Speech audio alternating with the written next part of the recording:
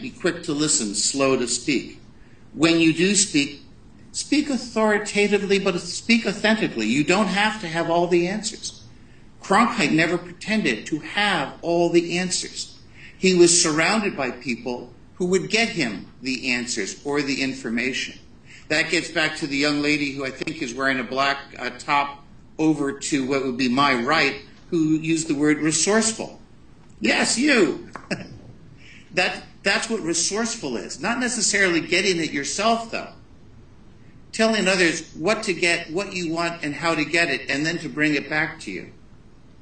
It's about instructing, guiding. Somebody said teaching. I think they were over to the left in the center. That's what I mean by that's what Cronkite would have meant by resourceful or by teaching. Guiding them. You're already a senior. You sort of know how to do it. That does not mean you have to do it all yourselves. Your brand is partly to be a guide, a light, but also to be demanding, but also to be about yourselves, confident, to also project that. Because as you project that, both to the staff, you're projecting it to the advisor. And that's also going to trickle right up to other faculty. And they're going to be able to see, and they will talk about you. They'll say, what an interesting job that person is doing.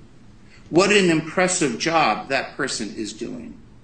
What an impressive person that individual is becoming. We always knew they were smart, but look at them. Look at them now, how they're changing. Because they're beginning to understand it's about brand.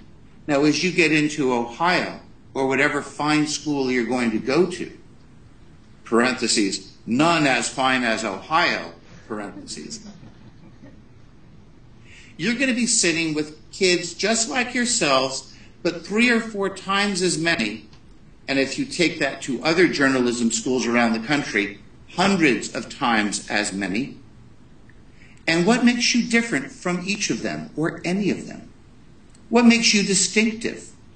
You're all talented. You all have skills.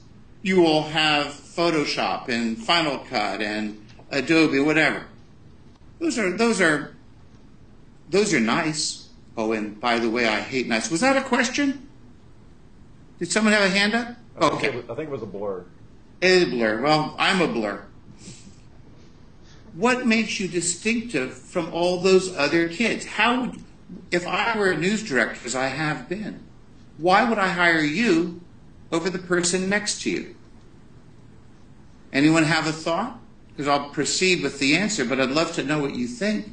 Why would you deserve to be hired rather than the person next to you? How do I make a choice? You all have great degrees. You all have great resumes. Why you? Anyone want to throw an answer out? By all means, please, go right ahead. Experience?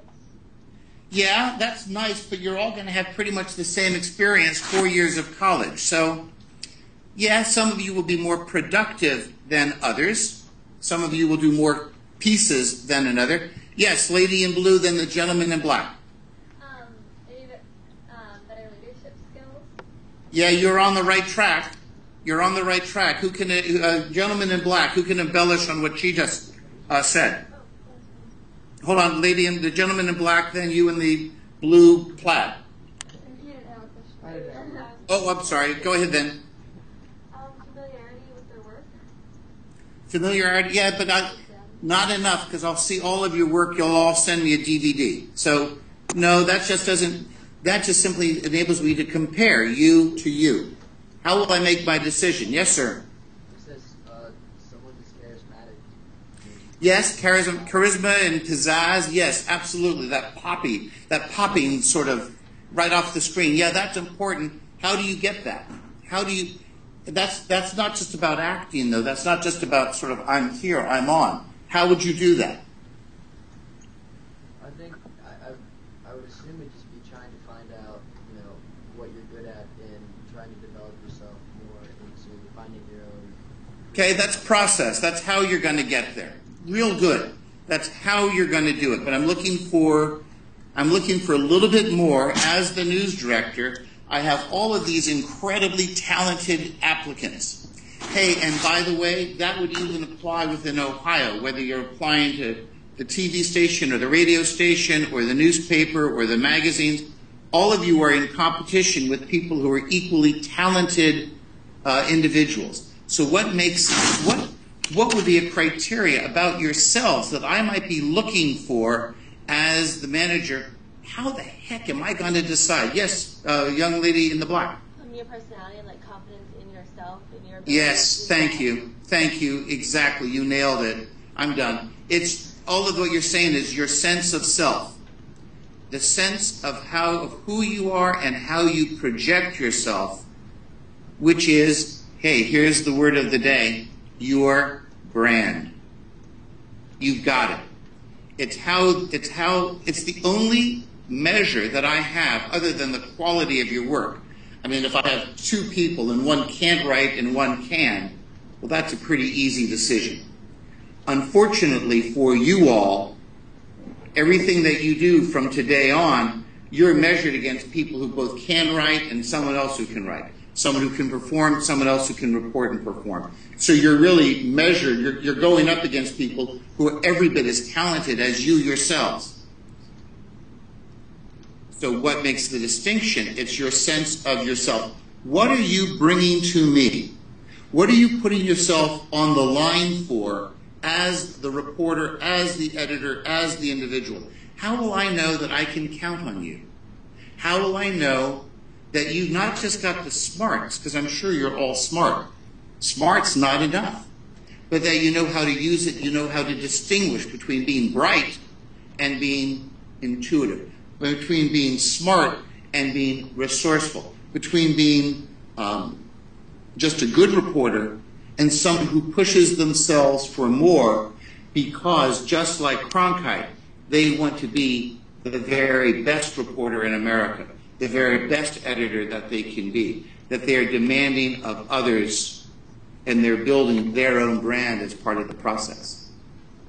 It's an interesting question. I think some of you are probably thinking, oh, well, this is not something you have to worry about right now. And as I'm closing, I'm suggesting that it is exactly something that you should be starting to think about. It's not something you're going to be taught in class. Ha ha, wouldn't that be nice? It's not something you're going to be graded on. It's something you're going to grade yourselves on. In a sense, in leadership, you're going to be challenging yourself. You're going to be challenging authority. You're going to be challenging the conventional wisdom. Conventional wisdom is, oh, well, we've always done it this way, so we should continue.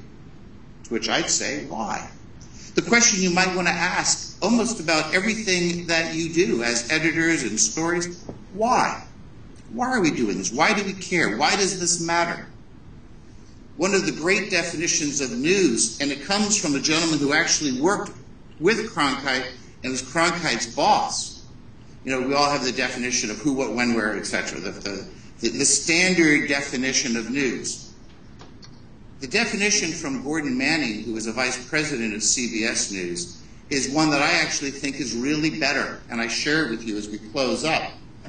He would ask, the definition of news or a news story to him was, who cares, why cares, and why cares now? Who cares, why cares, and why cares now? Interesting changes the question a little bit, rather than just who, what, when, where, why, or how. It puts it onto you, what does this matter? Why should anyone be bothered with it? How do I make it have life? How do I bring more to that story as an editor, as a reporter, than it might ordinarily have had? So, as Cronkite, curiosity, courage, traits certainly of great journalism. Just time for you to think about all this, because you have incredibly, you're becoming powerful, and inherent power comes to you as editors. And the question that I just wanted to throw out to you was, how are you going to use it? Not just how are you going to be important, but how are you going to be successful based on this power that you've been given? And ultimately, how is that going to manifest or change you as individuals?